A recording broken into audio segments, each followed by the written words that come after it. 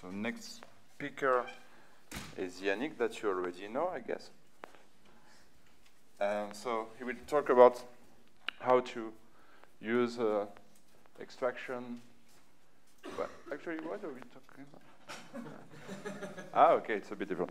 So talking about Lambda box and MetaCoq. It's a new talk. You have not seen this before. I was surprised. Yeah. I have more than one. The microphone's working?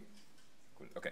Yes. So the title of the talk is Aspects of a Machine-Checked Intermediate Language for Extraction from Coq in MetaCoq. This part of the bigger project that I'm going to talk about at the end is joint work with Mathieu, but in fact lots of people are involved in the cosmos of the project. And as Nicolas expected, it is about extraction. Extraction in Coq was developed first in Pierre Letouzy's PhD thesis. You can probably not see that, but it was handed in on the 9th of July 2004, so it turns 18 almost now. And yes, and it's, I would say, one of the central claims of fame of Coq. ComCert relies on it. Lots of other industrial projects rely on it because you can get out something in OCaml, in Haskell, in Scheme, and execute this program without having to see what happened in Coq before.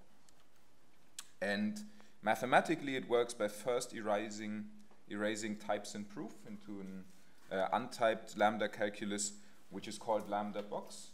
It looks like the lambda calculus underlying the calculus of inductive constructions. The difference is that all the types are gone, and there's a box thing which says there was something computationally irrelevant, so either a type or a proof at this position before. And all of our work is carried out in the MetaCoq project, so one or two words on this. In the essence, MetaCoq is a formalization of Coq in Coq. As for other interesting type systems, we prove important results like confluence, validity, subject reduction. We have a theorem that says that values of first-order inductive terms can be found by weak call-by-value evaluation, so kind of give a hint at what evaluation strategy to use. We have several machine-checked programs in Coq. We have a correct and complete type checker. We have the erasure procedure mentioned before into an untyped version of Coq, which removes proofs and types. And it's a big project. There are lots of people involved. I listed the people, I copy-pasted the faces, or maybe the former faces of the people. Some of the pictures are a bit older. Involved in the project, and lots of people are working on different aspects. The vision kind of is that we can have a fast kernel for daily use, Coq has that, and maybe a verified kernel that you run once in a month to make sure that everything is really, really waterproof, more than waterproof. There are a couple of things missing currently in MetaCoq. We don't have eta conversion specified and built in. You can talk, for instance, to Maven and the other people involved if you want to find out more. We don't cover sprop yet, but Jan is working on that as an intern currently here, so he's also around. You can talk to him later. We don't cover modules yet. You can talk to Yijan, he's around here. And we don't cover template polymorphism. There's a bigger story behind it. You can talk to all of us, I guess. And now, the next thing we're missing is we want to do a verified extraction, really prove that all of the extraction process is correct. The steps that we have is that we started the representation of things in the Coq kernel, and as part of MetaCoq, we have template Coq, which is essentially a Coq representation of what's happening in OCaml. So it's more or less a copy-paste of the OCaml data type, up to some minor changes. And then we have Pickwick, which is more in the style of a type theory you would formalize, which has a couple of nicer properties, gives you better inductions, but it's the same system. We can translate from the one into the other. It's not idealized. It is idealized, but not in the sense that we forget about what really is there. It's still the same system. And then we go from there from lambda box. That's what I already mentioned. And now we can go to several targets. There are several projects doing verified extraction. There's CertiCoq, where we do compilation to C Lite. There's the ComCert project, where they extract to blockchain languages and use this first part of the pipeline from MetaCoq. And there's our work on replacing Coq's extraction process to OCaml by a verified implementation written in the MetaCoq cosmos.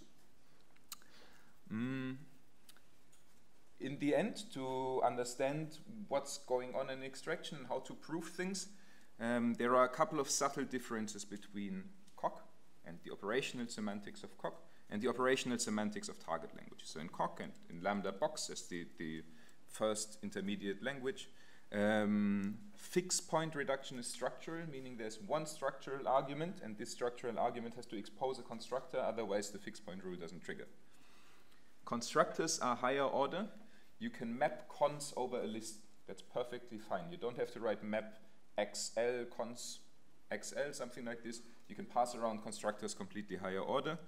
In Lambda box, you can match on a box, because in CoQ you can match on a proof. If you erase the proof, a box remains. Now you have a rule to match on a box to make everything easy. Everything is implemented using the Brown indices. And the thing that complements the structural fix is a match with patterns. In the first thing you would do in C and in the OCaml representation used in the compiler in Lambda, things are different. You don't have a structural fix, you have letrec, and letrec will reduce once there's an argument. You don't have to wait for the structural argument. Constructors are blocks. You cannot map cons over a list in OCaml. The best you can do is you have to write map, as I said, funXL. You cannot match on functions, and we're implementing box as function in OCaml because that gives using a fixed point the right rules. Things are specified in a named way, and in C and in Lambda, you have not really a match construct, but just projecting out. You have a switch which tells you which constructor it is, and a projection which gives you the field of the constructor. Okay, and in the end, we want to go to several targets, to OCaml, to C, to what's happening in concert, and all of these issues occur. Ideally, we have a good solution in a central place, because if we solve the issues for just OCaml, somebody has to redo the work for C, and that's not the most satisfying in the end. So we try to avoid doing work twice, and we do it by doing all of these changes already on Lambda box. So what we have is we have a class which says, okay, we are looking at this or this or this or this version of Lambda box. That's like a record. I'm showing CoQ syntax. If you can't read CoQ, it's gone in 10 seconds again. So we say we have something like, can you match on a box or not? Is the fix guarded, so structural or not? Are constructors blocks or not? And then the evaluation relation, the weak call by value evaluation relation, is parameterized in these flags. And then when you have a rule, here are the two rules for structural fix, where we say, okay, with guarded fix, with structural fix. And here are the ones without, where you say, okay, this flag is false. So depending on how you set the flag, you get the one or the other relation, and then you do the meta theory of all this parameterized for all flags. And then you can do the rest. Quick interlude. In the end, we are working in a realistic setting. We're trying to prove the things for CoQ as they are in reality, because we want guarantees for programs that fall out in reality, and not for something slightly idealized. That means we're looking at all of the nice features of CoQ that normally are studied in a more isolated sense in papers, because that gives you the essence of what's happening in this big setting, which blows things up a bit, maybe a lot. We often know that we have a theorem which is true, which is good, but not enough. We often know that there is a proof of a theorem, but again, not really enough. We often know that there's a proof of this theorem or a related theorem that we could formalize, and sometimes we know that we have a proof of a theorem that can be formalized in something less than a week. And for auxiliary results, that's what you have to aim for. At some point, we need to produce results, and if every auxiliary result takes a year, that's not the way to go. All of the problems I mentioned before are solvable by talking about observational congruence, observational equivalence. So we could go this way. We know that probably all theorems that you can state with regard to that are true. We know that you can prove them, because in the end it's standard techniques. It's not so clear how easy it is to formalize, because we have a calculus with, I think, 17 constructors, and then observational equivalence formalized there. It's untyped, is going to cause pain. However, all problems that we have, all the differences, are in the end easy to solve for terms where all constructors and fixed points are eta expanded. So you don't pass around higher order constructors, you always have them expanded with all their arguments. You don't pass around fixed points without applying it to all its arguments first. And that's a weaker theorem that you can prove, is that for all eta expanded things, everything works out. And that's what we're going to do in the end, because it's still going to be fine, and I explain this in a minute. I want to say here that we often have to restructure proofs. We find a nice theorem in the literature with a nice proof, but it's not really the way to go to formalize it that way, because it builds on too much theory. So we try to restructure proofs in a way which gives us a more economical proof, maybe with a little bit of a weaker theorem, but enough for what we actually want. And the other thing is that proof engineering becomes central at some point. We're missing a couple of UI's features in CoQ. We're missing nested induction principles. And Thomas, who is also around, is working on solving that problem, so at least we don't have to prove induction principles manually. Now, an overview of what we're doing. It starts as before in the CoQ kernel, and then we translate to template CoQ without any invariance. Now, as the first pass, we have a pass on template CoQ where we just go through the term and eta expand all constructors and all fixed points. Then you have a predicate and say everything is finally eta expanded. Now, we cannot prove inside MetaCoq that the two things are convertible because we are missing eta. If we would have that, everything would be fine. We don't. So while waiting for a solution to this problem, we just pass the thing back to the CoQ kernel and ask the CoQ kernel to quickly check that we didn't do anything wrong. Optionally, you can also see that we are not doing anything wrong because eta expansion is not actually a complicated operation. And then we start at this where all proofs work out nicely, and at some point we'll have a full proof of everything. And then first we go to Pickwick, keeping the invariant that everything is nicely eta expanded. Then we have a pass where we make sure that the annotated names are not shadowing, because we need that to go to a named language in the end. Then we remove lets from constructor types, because that makes a couple of things a bit more tedious than they should be. Then we go to lambda box, the first erasure, with a structural fix rule, with higher order constructor, and with match on boxes enabled, prove that all the invariants are preserved. Then we switch off the structural fix rule, switch to unary fix rule, have an identity transformation. You don't actually have to change the term, you just change the relation. We prove that this works out, relying on eta expandedness on fixed points, keeping eta expandedness of constructors, keeping well-formedness of names. Next step, we remove parameters from inductive types, because that gives you more efficient programs in the end, keeping all the invariants there.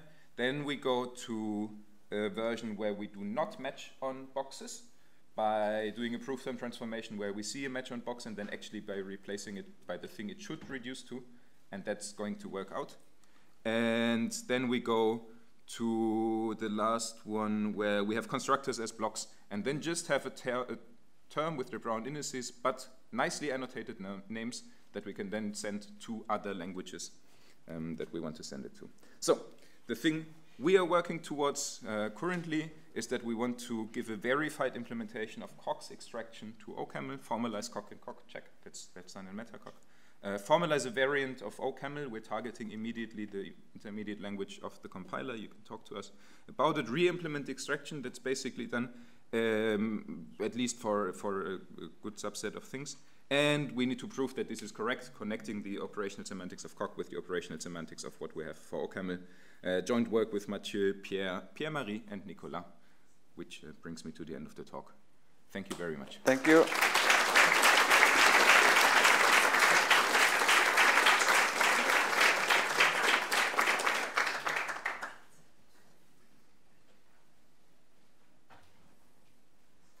We have time for one question, and maybe I invite the next speaker to go down. I could ask a question, but it will be a bit silly because you're allowed to ask a silly question.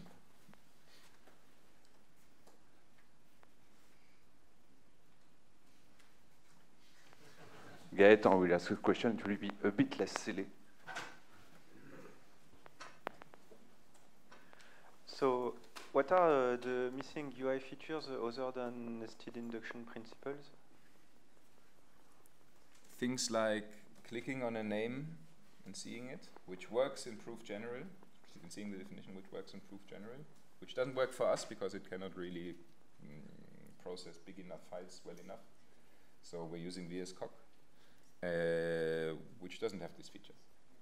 And I know the things are coming soon, and I'm trying to mention that all of the things that hopefully come soon are really needed on our end. Okay.